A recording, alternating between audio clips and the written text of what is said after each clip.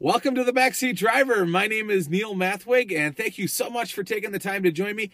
Thanks, everybody, for last week. This is our second show, and I'm so excited about what we've got going here. Last week, the show, it was a tough one for me to do. I mean, I had to really pour out my heart and share a lot of uncomfortable things with you, and so thank you everybody who watched it. Thank you for everybody who has shared it and left comments with me. I had some great conversations after the show last week, so thank you for all of that. The one complaint that a lot of people had is that the show was too long. I get that. That was the foundation to the show. Moving forward, we're not going to have such long car rides. They're going to be more like 10 to 12 minutes. If I go over that, it'll be free. Okay, that's my guarantee to you. So I'm gonna try to keep the shows a little bit quicker moving forward. But that first one is kind of the foundation of it. So I noticed that I need to get a new shirt here. I just realized that I've been meaning to do that. I've been meaning to get some new apparel. Look sharp on this show. This shirt is so big on me. I just noticed that. But it also reminds me of a time that I called Kohl's to see if they had a big and tall section. And the lady that I talked to, I said, do you guys have a big and tall section? And she's like, yeah, we do. It's not very huge, but we have one. I said, oh, okay, well, that's fine, because I'm not that huge anyways. And she's like, no, I didn't mean it that way. I meant that the size of the section that we have isn't that huge. And I'm sorry. And I said, no problem, lady. I'm just joking. I know exactly what you're saying. I'm just all kidding aside here, and I got her laughing so hard that she snorted. So it was a hoot of a time. But that reminds me of the way I used to be. I used to try to find a funny way of spinning off my weight loss or my weight challenges, and to try to make people laugh, and that was one of the funny stories that I had to go with that. So today's show, we are going to be talking about that topic itself, and I'm going to ask the question: why is it a struggle for so many people to lose weight? Why do we deal with this? Why is this so hard to deal with? And I'm going to share, why I think it is. Of course, I'm just the backseat driver. I don't have all of the answers. I'm just going to share why I think that so many people struggle with this. And I just want to make sure I'm the backseat driver. I don't have all of the answers. I'm just going to try to share my opinion. So in today's show, we're going to talk about three things. The first one is the one thing that brought me to my knees to say enough is enough, and why you need to identify this as well. Then we're going to move to three questions you can ask yourself that will help you identify that one thing. And lastly, why I believe exercise can keep you from losing weight. So one of the things that brought me to saying enough is enough was a quote that I heard from Rex Ryan, the NFL football coach for the New York Jets. And Ryan said, if you think about it, you don't see too many fat 60-year-olds walking around. And man, he's right. That was kind of a aha moment for me, that I thought, you don't see too many obese 60-year-olds. And if I want to live that long, I better get this under control. The other thing that really hit home with me was my kids. They need me. They need me to be the dad. They need me in their life. My wife, Jenny, she lost her parents at a young age, and I see how much it's affected her life and how much of a struggle it is.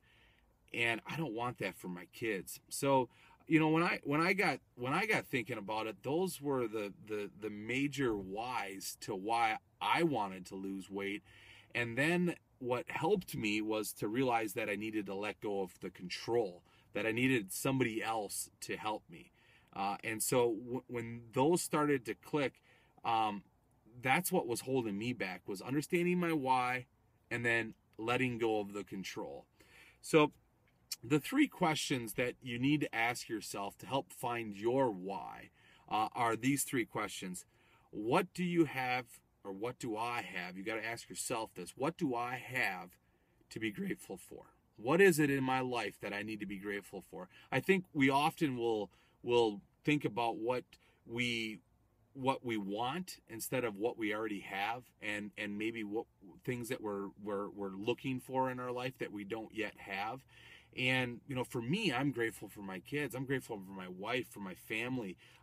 That's what motivated me. So what is it that you're grateful for? Also ask yourself, what are the limiting beliefs that are holding me back? What am I believing that I shouldn't be believing? For me, it was, I watched, the weight loss shows. I'd watch, I can't think of it, The Biggest Loser. I'd watch The Biggest Loser, and I would see how hard these people would work out, and all of the things that they'd have to do. And I would think, man, losing weight is hell. I don't want to go through that. No, I'll just stay fat. I don't want to have to do what they're doing. But then I learned that you don't have to exercise in order to lose weight. And so we're going to dive into that. But what is holding you back? What is the limiting beliefs that you have that are holding you back? Answer that question. And if you need to pause this video to think about it, I'll be here after you unpause it. So take the time, write it down. Write your answers to these questions down. It really will help you. And the last one is who can help me with this? Who out there can I lean on that can help me with this? I know with me, as soon as I started reaching out and asking for help, I was blown away at how many people were willing to help me, and how God just started putting people in my life with the answers. So do that. Put it out there. Think about who you could call on that could help you with your struggles. So again, write your answers down, and take your time with this. This is really going to help you. Putting myself out here like this is not easy at all. It's not, but it's so worth it. I have I just can't say anything more. I mean, other than that, it is just so worth doing this and putting myself out here like this. And if I don't think I would be where I'm at if I didn't make this public. If I didn't put myself out there and have people hold me accountable, I wouldn't be where I'm at. So I encourage you to do that as well. Put it out there that you're struggling. Put it out there that you're fighting, and it's amazing how many people will put your arms around you and will help you through it. So don't be afraid to do that.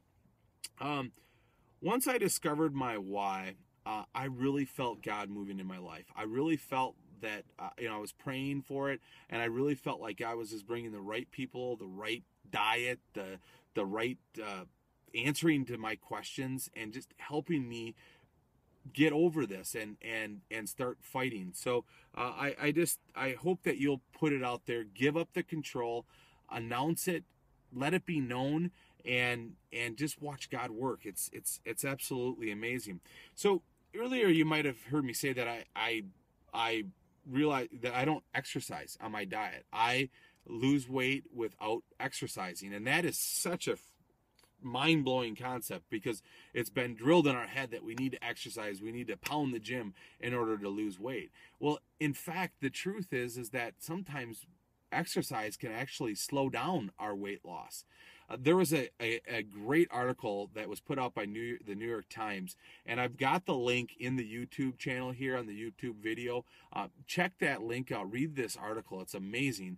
I'll also be tweeting it and putting it out on all of the social media sites. But in this article, basically what it says is that the mathematics of weight loss is in fact quite simple, involving only subtraction. To lose weight, take in fewer calories than you burn. Let me say that again. It's as simple as this. To lose weight, take in fewer calories than you burn. Even though the math is simple, applying this is a real challenge. I get that. All right, I totally understand that. But the diet that I'm on, that's exactly what it's doing. All it's doing is limiting the amount of calories that I'm taking in, and because I'm doing that, I'm losing weight. I don't have to exercise, because every time I went and exercised, I would want to come home and eat a bowl of spaghetti and take a nap, and so I would just fill myself back up with those calories. Well, now I'm on a diet that I don't have to exercise, because I'm just limiting my diet. I'm almost borderline starving myself. I have so few calories going in that I don't need to burn calories in order to lose weight. So after the break, I'm going to share more of the diet with you. I'm on a diet called Ideal Protein, and I'm going to share exactly what I do on a daily basis for my diet. So I'm going to share that after the break. So we're going to take a quick commercial, and we'll be right back after these messages. All right. Oh, what's that? We still don't have commercials? Boy, you'd think by the second show somebody would want to be on our commercial, be in a commercial, but I guess not. I don't know. All right. So, all right. Well, no big deal. Okay. Now let's get ready here. Okay. All right. Thank you again. Neil Mathweg here, Backseat Driver. We're back. And now I'm going to share with you my diet called Ideal Protein. And this is what I eat on a daily basis. I start out in the morning and I have one of these. Let's see if the camera can pick it up here. This is a bar that I have. Fresh new box. It just went today. And it's a protein bar. They're awesome. They taste like a candy bar. It's the reason I wake up every morning. Literally, I love it. I have it with my coffee, and I can drink coffee on the diet too. That's one thing that some diets you can't do. So, so I have the bar first thing in the morning, and then for lunch I have one of these, and it's a soup that I have, and comes in a package like this. And I mix 8 ounces of water with the soup, and I pop it in the microwave for 1:15, and then I mix 2 cups of vegetables. I usually have broccoli. So I do 2 cups of vegetables, and I mix that in with the soup. And then in the afternoon, I have a shake, a chocolate shake, and they're really yummy. You can just drink the shake itself, or what I do is I go to a coffee shop, and I mix in 2 shots of espresso on ice in a 16-ounce cup, and I pour this into it. And I'm looking for a 16-ounce cup because I'm sure I've got one in my car here somewhere. No, this is one that I had a bigger one. So I, take one of these. I go to Starbucks or, Cool Beans or wherever. Beans and Creams. We got to give props to Beans and Creams. Anyways, no endorsements here. No endorsements. But anyways, I get shots of espresso on ice, and then I pour the shake in it, and away I go. And it's awesome. It's like I'm having an espresso, but I'm having my protein shake. And then for dinner, I have 8 ounces of lean meat with 2 cups of vegetables. And I used to have a late night snack. It was pudding. I had butterscotch pudding every night, and that also came in a package like this, and I'd mix that up and have pudding. But they just cut me off of that. I am at, usually you can only have 3 of these meals, but because of my weight, they started me out with 4, and now they just cut me down to 3 as of today. So it's a little tough, man. I'm gonna have to give up my pudding at night, but I'm gonna be all right. I'm not worried about it. So what happens is it puts my body in a state of ketosis, and where my body uses the fat for its fuel instead of the protein. So it's burning fat. It's eating away my fat to fuel my body, and that's why I'm losing all of this weight. So I'm going to leave you with this last thought. I just heard this song yesterday, and it hit me, and I'm like, oh, I got to share this with the Backseat Driver folks. It's a song from Casting Crowns called Thrive, and there's a line in the song that just grabbed me. And what it says is, it's time for us to more than just survive. We are made to thrive. And that's exactly the way I felt. I felt like I was just surviving. I'm just going through the motion. I'm just going to survive. I'm going to be fat and happy, and I'm just going to survive. But then God wants more from us. God wants us to thrive. And so I love that song, and if you got to listen for it. I think it's a moving song, and I think it's a good one to leave with you. So no matter where you're at with your weight loss journey, I want to hear from you. If you could leave a comment below, let me know where you're at, how things are going. Again, I don't promote Ideal Protein. I don't get paid by them at all. It's a diet that's working for me. It's a diet that changed my life, so I'm passionate about it, and I love to share it. But again, it's not for everybody, and I'm not promoting it, but I hope you find the right diet for you. I hope you discover your why of why you need to lose weight, or why you can't lose weight. I hope you can find that. So that's it for the Backseat Driver this week. Thanks again, everybody. And remember, I'm only the Backseat Driver. I don't have all of the answers. I hope that you have a great day, and we'll see everybody real soon. Thanks.